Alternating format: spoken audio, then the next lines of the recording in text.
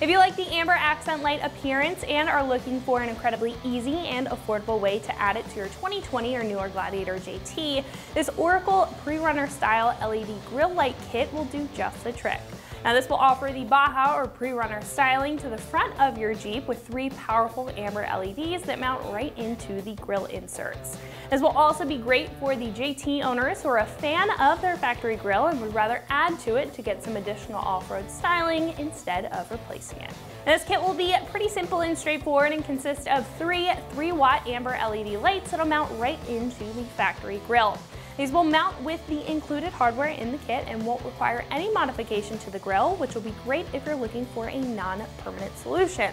This will also include a long lead of wires with 1 plug-and-play end, making the install pretty straightforward if you have a little bit of wiring experience. Like I mentioned, these will be super affordable at around $50 for the entire kit. Now, other kits on the page will be set up pretty similar to this. However, some may include an amber lens, as to where this is going to have a clear lens, staying pretty subtle with the amber LED inside when it's mounted up to the grille. Instead of that Baja look, you're getting 24/7 with other choices. Now, that's pretty minute, but it may be more up your alley to have a clear lens. So if you are looking for that, if you're looking for a good set of amber accent lights for your grille at a very affordable price, then this is a great kit to choose. Now, install will be a light 2 out of 3 wrenches on the difficulty meter since there is a little bit of wiring required, so this should take you about an hour to get the job done with some pretty basic hand tools. Now, at this point, we can head over to the shop and check out a detailed breakdown of the install and what that looks like. So that's going to wrap it up for me. Let's go ahead and get into it. The tools you're going to need for this installation include trim removal tool, 14mm wrench, needle nose pliers, diagonal cutters, zip ties, and Scotch lock connectors. How's it going, everybody? Today we have a set of grille lights we're going to install in the Gladiator. I'm going to show you how to do it step by step. So we're going to get started with the uninstall of the grille. We're getting started with the hood up, and on top of the grille there's 6 plastic push clips that we have to remove using our trim removal tool. Now there's 3 on this side. Right about here's 1, 2, and 3, and then on the other side there's 3 more in the same locations. All right, we're going to remove the 3 on the driver's side. So the first one's here, and I'm prying from underneath the grille. Just makes it a little bit easier.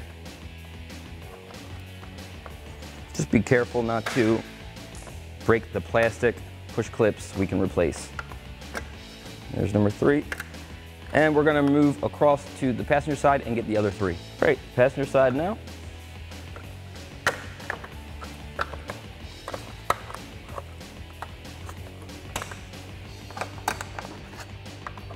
And if they accidentally kind of go back in the hole as you're prying, just work your way across while putting some tension on the grille. All right, with all the clips removed, we can now grab it from the bottom and pull it out of the clips. Now there's several spring clips that are holding the grille in at the bottom, so we're just gonna grab onto the bottom of the grille and firmly pull out, and then we can get it out of the way.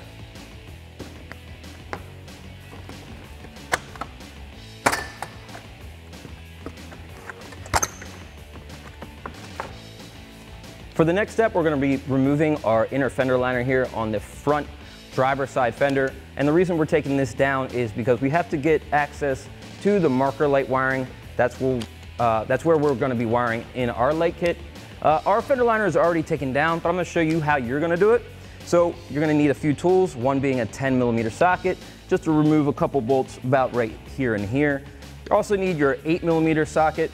There's a couple bolts right around here in the front of the fender. Then also trim removal tool. There's a couple pop clips all along the fender. And lastly, probably a small Phillips head screwdriver will work. You're just gonna push in the center of these push clips right here. And I guess I would just advise you just to take as many out as you need just to get enough clearance to reach this wiring here. Now to get started with the install, the first thing we're gonna do is mount our lights up. Now we got 3 lights in this kit, and as you can see, we have 1, 2, 3, 4, 5, 6, 7 holes in our grille here, so you can mount these wherever you like. I figure it'd be aesthetically pleasing just to go every other grille, and that way they're all evenly separated. So you're gonna need those 3 lights, the washers, and the harness extension that comes with the kit, and a 14mm wrench. All right, so go ahead and grab one of your lights, and as you can see, there is a nut on the back of it, so let's unscrew that and slide it off of our wire. Now we're going to grab one of the washers and slide that over and onto the light. And now you can pop it into the position you'd like on the grill.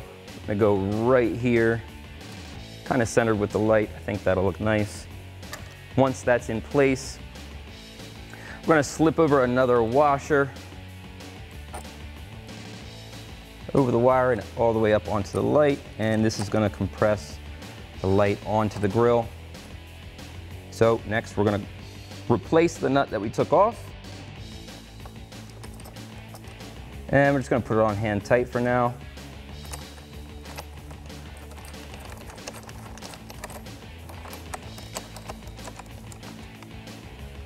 All right, and we're going to do the other two lights the same way, and I'm going to flip the grill over to show you the action from the other side. All right, so I already have the nut off of my second light here and the washer on as well.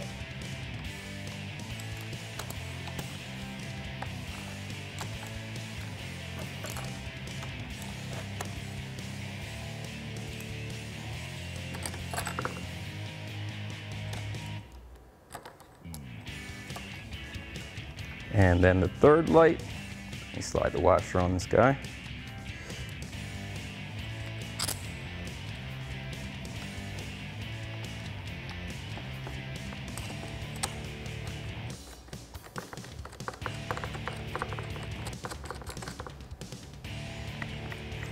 All right, once you have all your hardware together, just want to eyeball it, make sure everything's as centered as you can get it, or as you'd like it.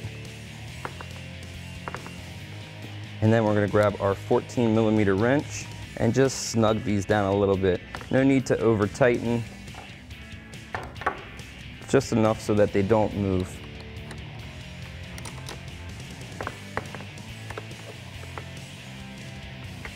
I'd say about a 1/2 to 3/4 turn once it's all the way hand tight.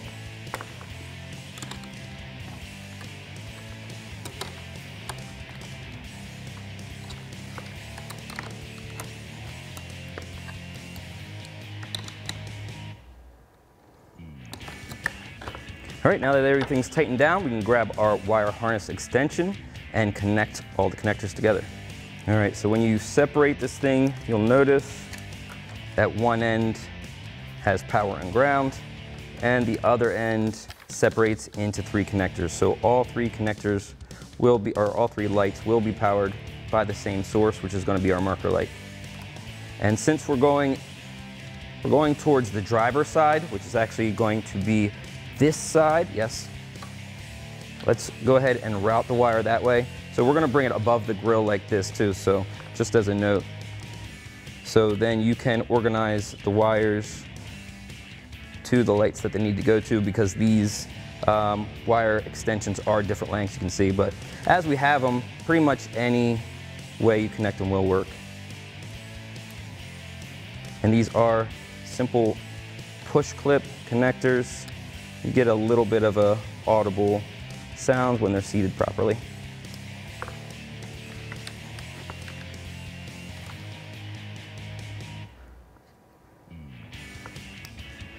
All right, now that we have everything connected, at this point, it might be a good idea just to grab some zip ties and clean it up. I'm just gonna kind of route it for now. There's a couple good spots we can put the wires, but once you get that all sorted as you like it, you can go ahead and put this grill back on our Jeep. At this point, we can remount our grill. So just make sure that your wires are up and out of the way. Make sure they're not in the way of any pinch points back here, and we can go ahead and line our spring clips up with the bottom of our rad support and get this in place. Now we're going to line up our spring/push clips here with the holes in the bottom of our rad support here.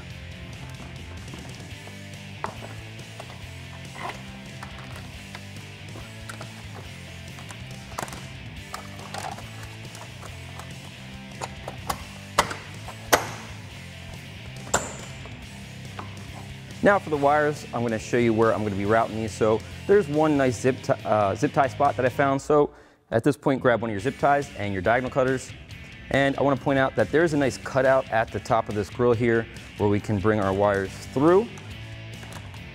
And I'm going to run it through this bracket here and along down here.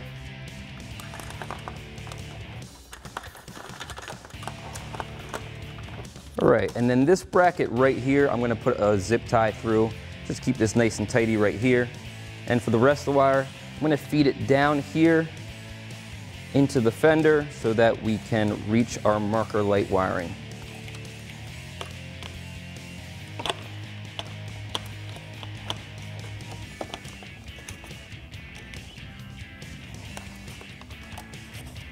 Right, and I'll pull the rest of that through from under the fender. So go ahead, grab your zip tie, feed it through here. Go ahead, pull all the wire through that you need. Just keep it nice and neat, cinch it down, and cut the excess zip tie off. All right, we're back here by the fender, and we're gonna pull the rest of our wires through from our grill light kit, and then we're gonna identify the marker light wiring and tap into that as well. So let's get in here and get started on that. Now we're gonna pull the rest of our wire out from our grill light kit here. So locate that. Just pull as much through as you can, and we're just going to set that out of the way for now. So I'm going to show you how to identify the marker light wiring. So if you just follow your marker light lens here, straight across underneath the fender, you should find a 2-wire harness right here. So really small, 2 wires, black and white, and you follow that over to the connector. And this is also held down by a zip tie clip. So I'm just gonna pull the zip tie clip off of the fender so I can give you a better view of the marker harness.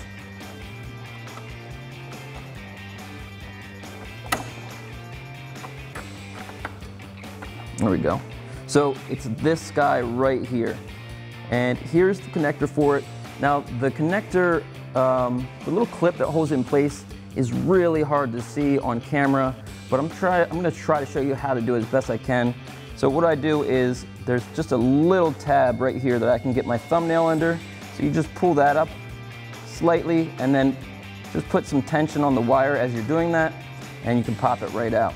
So I don't know if you can see it, but it's right here on this end of the connector is the little clip that you want to pry up on. All right, so for this, the white wire is our positive and the black is our negative. So what we're gonna do at this point is go ahead and tap into both of these. Our red wire from our lights is going to go to the white and the black to the black. Our kit comes with a Scotch lock for the positive side of the wire, and it also comes with a ring terminal here for the negative side. So you can use both of these straight out the kit. This, for the negative O-ring terminal here, you would have to find a good spot to either find a screw that has a nice ground to it that you can screw this into once you connect it, or find a spot where you can drill into the body and ground this out. So I'm not going to be using this, but that is an option for you. I am going to be using the positive Scotch lock, and I'm grabbing another one for the negative side. So I'm just going to tap into both sides of my marker light harness and then connect these into the Scotch locks as well.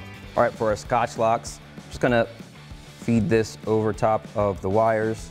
So I'm gonna keep the red one for the positive wire. And as you can see, there's like 2 holes in here in the Scotch locks. So just get that into one of the holes.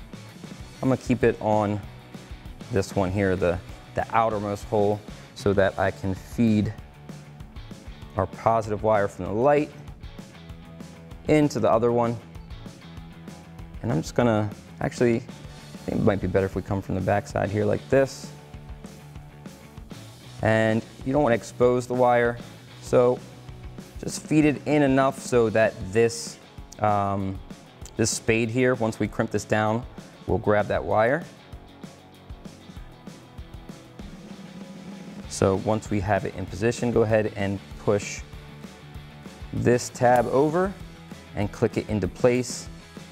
Now, I'm going to need some needle nose pliers to help out, just to crimp this down the rest of the way, which will then connect these wires together through that spade.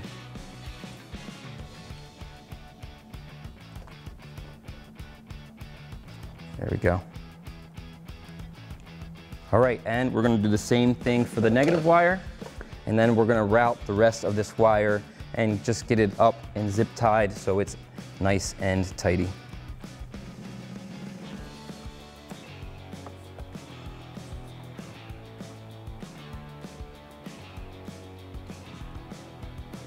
I'm gonna kind of offset these just to make it a little neater once we tuck it back up in. Okay, and again, just make sure that you're not exposing the other end of the wire.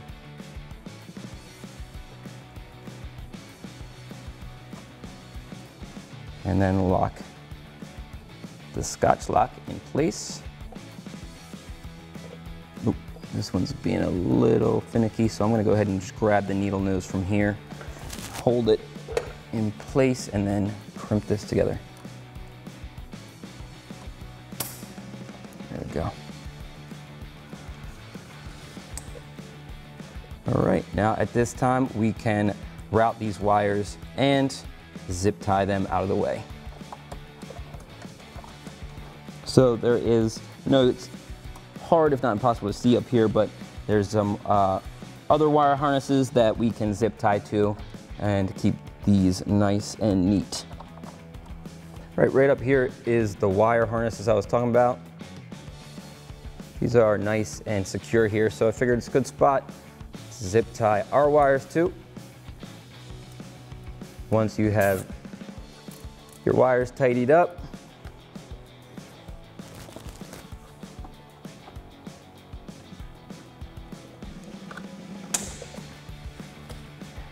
go ahead and reconnect your marker light connector.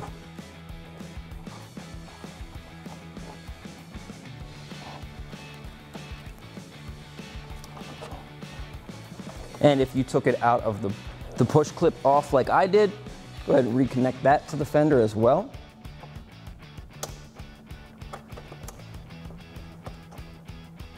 All right, and at this point, you can put your fender liner back up.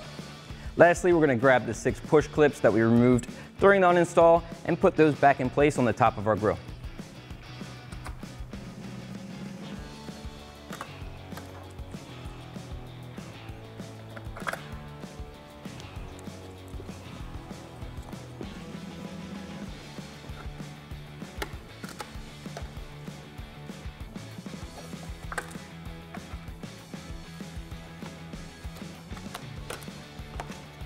That's going to wrap up this review and install of the Oracle Pre-Runner Style LED Grill Light Kit in the amber color for your 20 and newer Gladiator JT.